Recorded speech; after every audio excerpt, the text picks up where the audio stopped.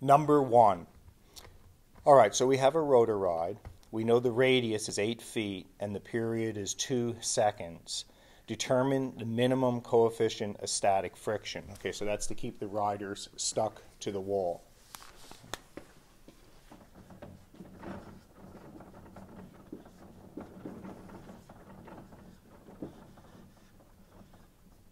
So we're looking for the coefficient of static friction. Okay, I'm going to draw a free body diagram.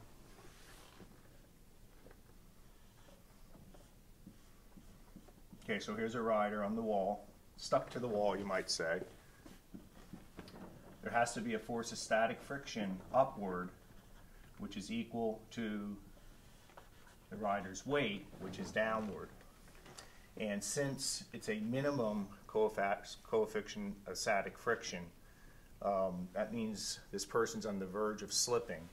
So this is the maximum force of static friction, right? Because it's just on the verge of breaking away, and then kinetic friction would take over as the person slides down the wall. Now I'm going to draw another free body diagram, which is showing a side view of the person.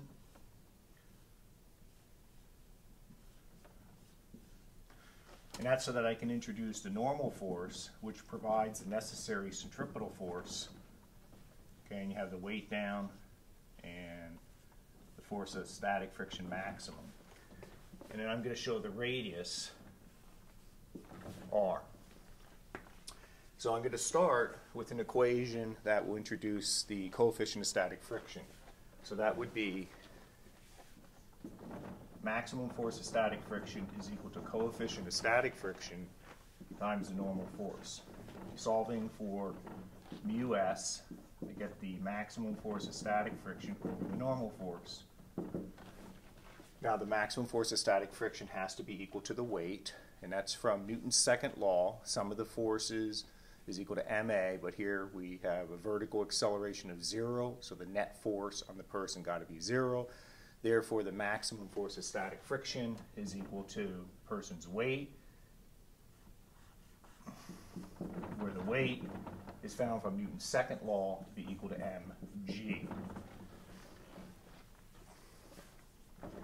Now, we said earlier that the normal force is equal to the centripetal force, so we can set that equal to the mass of the person times the speed of the rotor ride, where the person is standing, squared over the radius. So we have Fn is equal to mv squared over r. The masses cancel, so it doesn't matter what the mass of the person is, and we're left with g r all over v squared. Now, the speed can be found using distance over time. So we have the circumference of the circle, 2 pi r, divided by the time to go around once, the period. So we have rg over 2 pi r over the period squared, so we get 4 pi squared r squared over the period squared. And I can rewrite this as rg period squared over 4 pi squared r squared. R goes into r squared once, so we get g period squared over 4 pi squared r as our answer. And then we can substitute in the values and get the coefficient of static friction. So we have 10 meters per second squared multiplied by 2 seconds squared divided by 4 pi squared times the radius, which is 8 feet. Now, mistake. Okay, g, we should use 32 feet per second squared since we're in the British engineering system. So let me change this to 32 feet per second squared. Okay, so let's see what we get.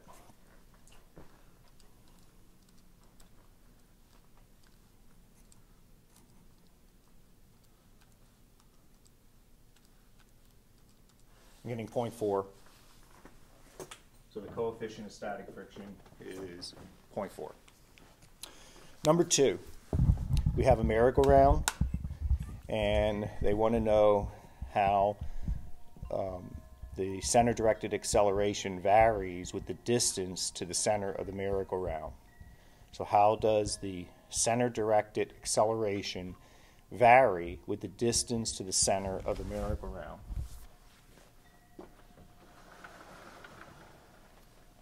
Well, the centripetal acceleration is equal to the speed squared over r. So this would be the speed of one of the horses on the merry-go-round, a distance r from the center of the merry-go-round. But speed is distance over time, so I can rewrite this as 4 pi squared r over the period squared. This tells us that the centripetal acceleration varies directly with the radius.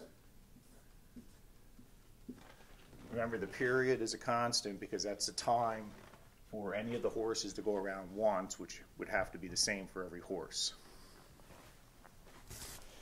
Okay, number 3. Okay, we have a space station, and inside this space station there is a rotating room to simulate gravity for the astronauts. And an astronaut climbs down the ladder, and they want to know how his apparent weight varies with the distance from the center of the hub.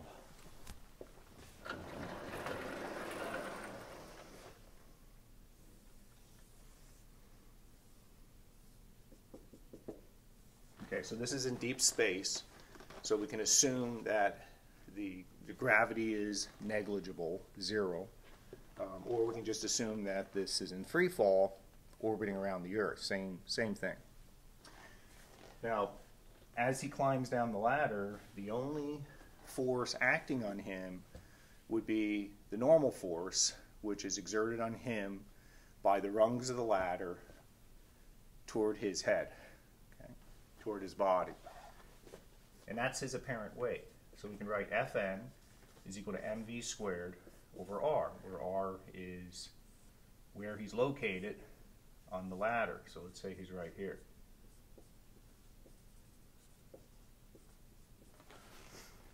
So the normal force, which acts toward the center of the rotating room, is the centripetal force as well. I mean, that provides the centripetal force, and we can set that equal to mv squared over r, where his speed at any moment is equal to 4 pi squared. His speed squared at any moment would be 4 pi squared r squared over the period square. All right, so his speed is 2 pi r over the period. If you square that, you get 4 pi squared r squared over the period squared. R goes into r squared once, so we end up with m 4 pi squared r over the period squared. So his apparent weight varies directly with the distance he is away from the center of the rotating room. Now there is a part B. They say, well, let's say the length of the ladder is 15 feet. What should the period of the centrifuge be in order to create moon-like gravity on the centrifuge's floor? Well, moon-like gravity is 1/6 that of Earth's gravity.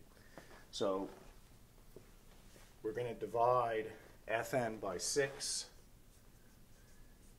set that equal to the person's mass, times 4 pi squared.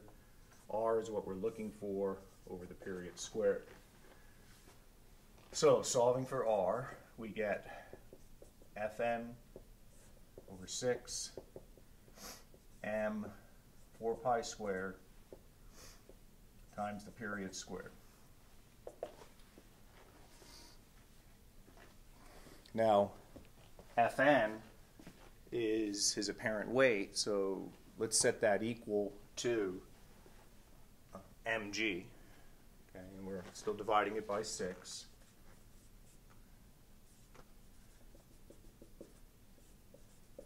The m's cancel.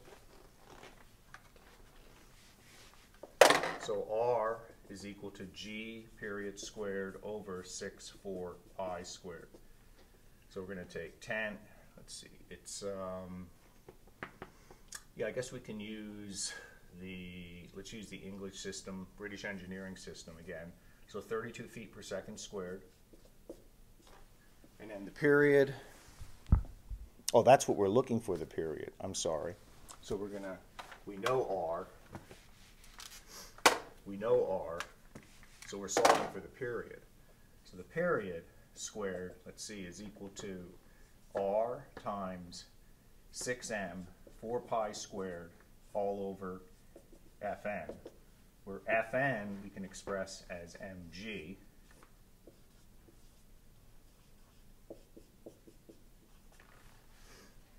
So the period is equal to the square root of that. The m's cancel. Okay, so R is 15 feet.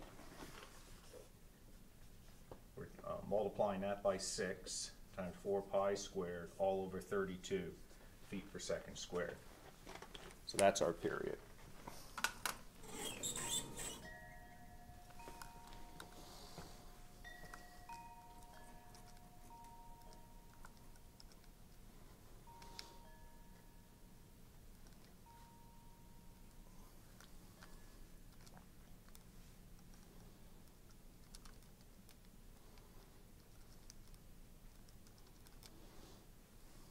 Okay, and I'm getting 10.5 seconds. Okay, that would create simulated gravity so that the astronauts feel like they're on the moon. Number 4, we have imagine an aquarium containing water being linearly accelerated. And they want to know the what it looks like in this vessel when it's accelerating. Okay, well, we know that the liquid in a liquid accelerometer, okay, let me see if I can get one here.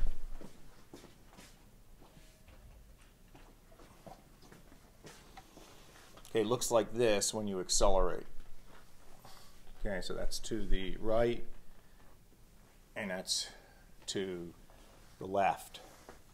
If it's spinning, since the slope of the liquid in the liquid accelerometer is directly proportional to the acceleration, when it spins, we're going to get a parabolic curve. And the reason is because we saw earlier that the centripetal acceleration is also directly proportional to the radius of the circle. So since the liquid slope is directly proportional to the acceleration, and since the acceleration is directly proportional to the radius of the circle, then the slope of the liquid has to constantly change. So at the middle, for example, it has to have zero slope, the liquid, and that slope has to increase in direct proportion to the radius. So if we take a look at this spinning, okay, let me show you that right now.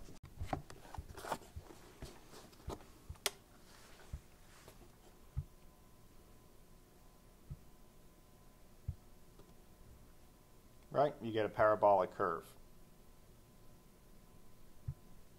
So that shows that the acceleration varies directly with the radius. Number 5, it says determine the apparent weight of a 400 Newton person in the dip of a coaster. The radius of the coaster's dip is 35 meters and its speed is 30 meters per second.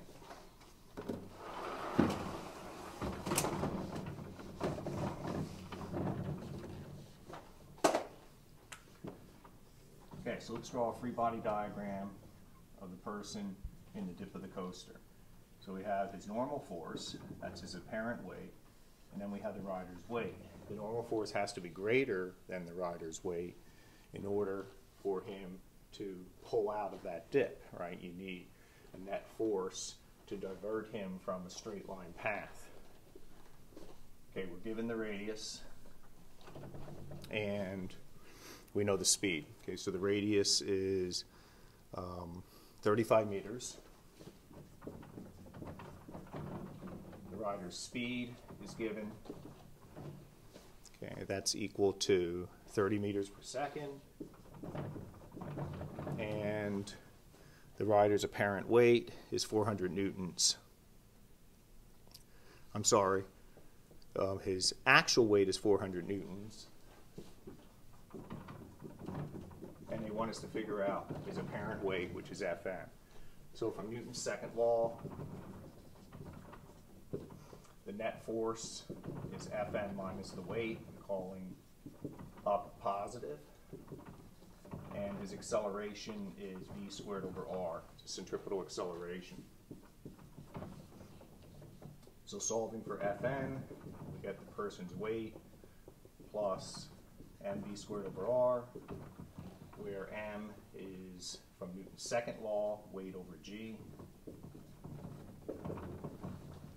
Okay, so there's the equation. And I'm going to simplify this.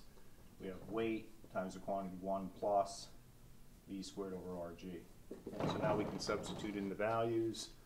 We have his weight, 400 newtons, times 1 plus his speed, 30 meters per second, squared all over the radius, 35 meters, times g, 10 meters per second squared. We're in the international system.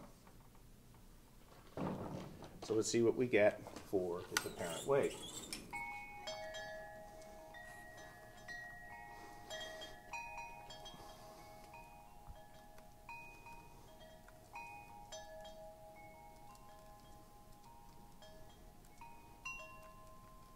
And I'm getting 1,428 newtons. Okay, so we're talking about 3.6 Gs. So he feels about 3.6 times his actual weight at the bottom of this dip on the coaster. The next one, number 6, it says the swing ride is a popular amusement park ride. Show that the swing angle is independent of a rider's mass.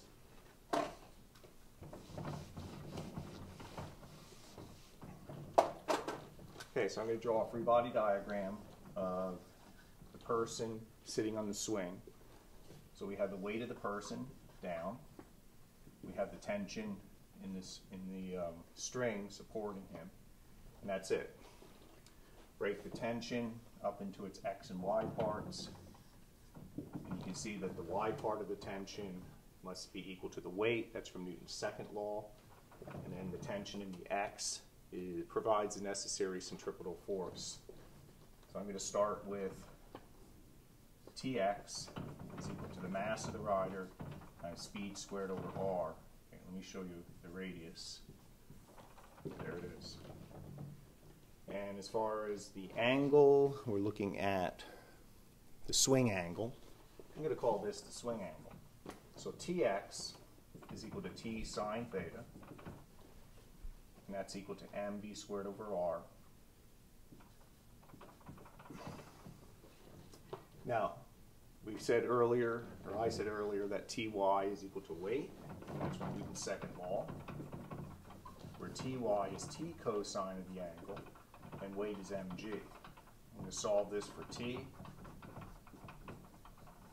and I'll substitute this into this expression, and I get mg tangent of theta is equal to mv squared over r. And you notice that the mass cancels, and that does show that the swing angle is independent of the mass. Number 7. The movie 2001: A Space Odyssey features a rotating wheel space station named Space Station 5. Its radius 150 meters. Its rotational period is 61 seconds. And they want to know if those conditions create a normal force that's equal to that of Moon's gravity. So we want to see if the normal force is equal to 1/6 the weight on Earth.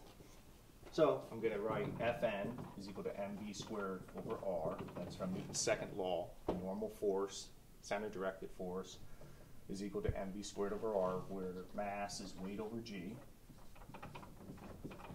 And the speed is 2 pi r over the period, so we're squaring that, so we get 4 pi squared r squared over the period squared. But r goes into r squared once, so we end up with r in the numerator. So what we're going to do is figure out what 4 pi squared r is divided by the period, which is 61 seconds squared, and see if that's equal to 1/6 the weight of the person. If it is, that means that it does simulate moon gravity.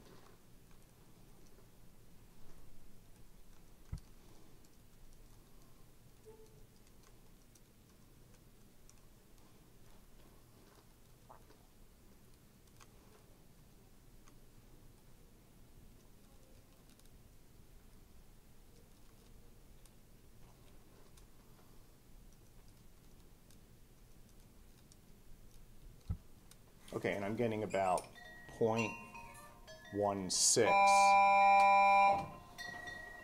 Okay, this should be 10 meters per second squared, so I'm getting about 0.16 W.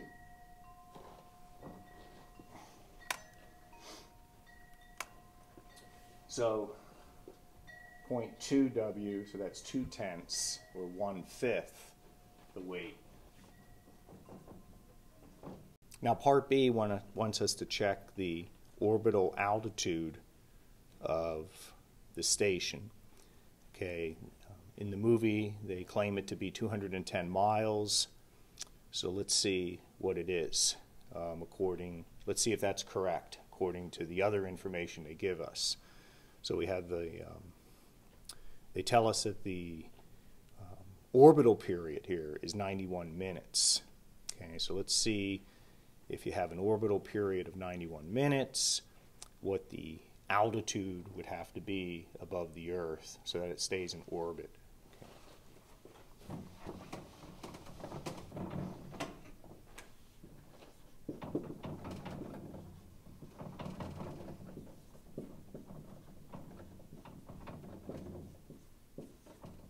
Okay, so I'm going to first convert the period over to seconds so that we're in the international system.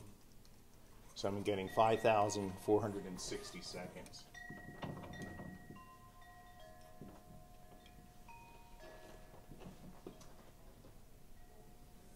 Okay, so here's the space station. Let's find H. Okay, the radius of the Earth, 6.4 times 10 to the 6 meters. All right, so the centripetal force is provided by the weight, which is the gravitational force on the space station. So I can write mg at this location is equal to the mass of the space station times the mass of the Earth times the universal gravitation constant all over RE plus H.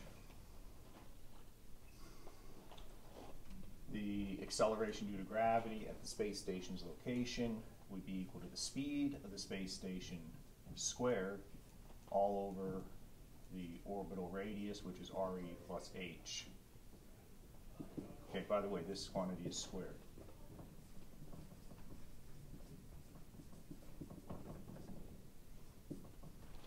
Now V, the speed, is equal to 2 pi times the orbital radius. So that's 2 pi times RE plus H all over the period. But we're squaring that. So we get m times 4 pi squared RE plus H squared, but there's RE plus H in the denominator, so that goes into the numerator once, all over the period squared. And that's equal to G m me all over RE plus H squared. So we need to solve here for altitude. So I'm going to take this term times that term, and we get RE plus H cubed times the mass times 4 pi squared all over the period squared equals to the universal gravitation constant times the mass of the space station times the mass of the Earth divided by 1. Isolating RE plus H cubed, canceling out the mass of the space station because it appears on both sides, I get this expression. Taking the cube root of both sides,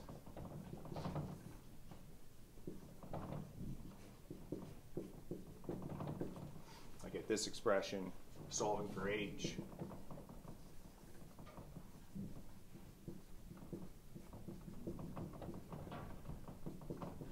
expression. Okay, so let's do the numbers. We have the cubed root. G is 6.67 times 10 to the negative 11th. The mass of the Earth is 6 times 10 to the 24th kilograms. Okay, the period we're told. Now part B wants us to check the orbital altitude of the station. Okay, in the movie they claim it to be 210 miles. So let's see what it is. Let's see if that's correct according to the other information they give us. So we have they tell us that the orbital period here is 91 minutes. Okay, so let's see if you have an orbital period of 91 minutes, what the altitude would have to be above the Earth so that it stays in orbit.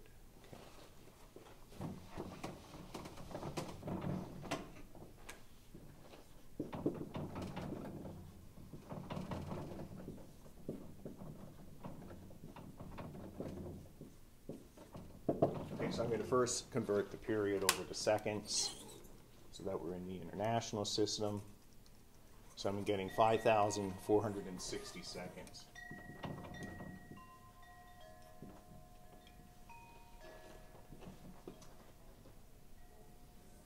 Okay, so here's the space station. Let's find H. Okay, the radius of the Earth. 6.4 times 10 to the 6 meters.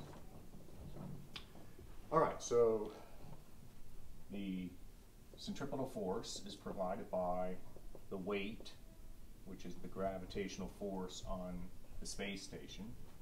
So I can write mg at this location is equal to the mass of the space station times the mass of the Earth times universal gravitation constant all over RE plus H. The acceleration due to gravity at the space station's location would be equal to the speed of the space station squared all over the orbital radius, which is RE plus H. Okay, by the way, this quantity is squared.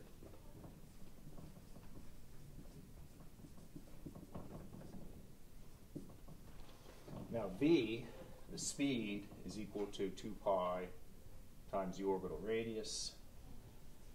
So that's 2 pi times RE plus H all over the period. But we're squaring that. So we get m times 4 pi squared RE plus H squared, but there's RE plus H in the denominator, so that goes into the numerator once, all over the period squared. And that's equal to G M ME all over RE plus H quantity squared. So we need to solve here for altitude. So I'm going to take this term times that term, and we get RE plus H cubed times the mass times 4 pi squared all over the period squared equals to the universal gravitation constant times the mass of the space station times the mass of the Earth divided by 1. Isolating RE plus H cubed, canceling out the mass of the space station because it appears on both sides, I get this expression. Taking the cube root of both sides,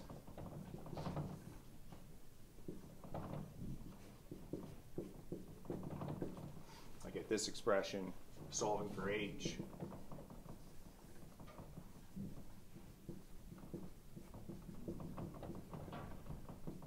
I get that expression. Okay, so let's do the numbers. We have the cubed root. G is 6.67 times 10 to the negative 11th. The mass of the Earth is 6 times 10 to the 24th kilograms. Okay, the period we're told is 5,460 seconds. We're squaring that. We're dividing that by 4 pi squared. And then we have to subtract out the radius of the Earth. Please stand. So there's the radius of the Earth. I'll do the calculation, and we'll compare that to the movie's altitude, which is 210 miles.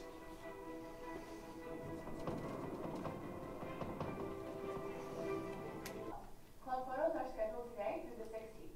Please talk to your advisor for the time and date of your club Okay, photo. so I'm getting Club photo schedules hanging around the building. Don't miss this great opportunity to be in the yearbook. In club news, 311,000 meters. 311,000 meters.